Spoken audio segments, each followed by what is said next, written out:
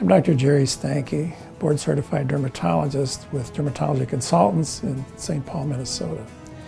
Gianotti Crosti is probably better known as papular acrodermatitis of childhood.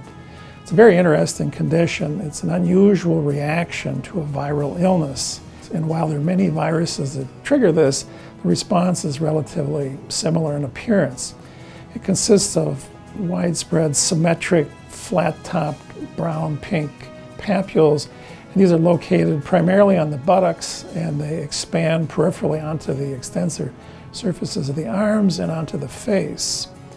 It's seen primarily in children anywhere from about 6 months of age to 14 years old, with the majority of these kids being before school age.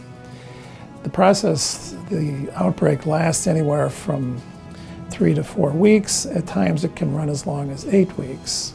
Acrodermatitis may be caused by hepatitis A or B or C types, HIV virus, enterovirus, parvo-B19, which causes Fifth disease, Epstein-Barr virus, which causes infectious mononucleosis, can cause this, and also this may develop after immunizations against viral illnesses such as the influenza virus. The treatment is pretty much self-limited, and if it's itchy, it can be treated with topical steroids, but for the most part, this is a self-limited condition and will take care of itself.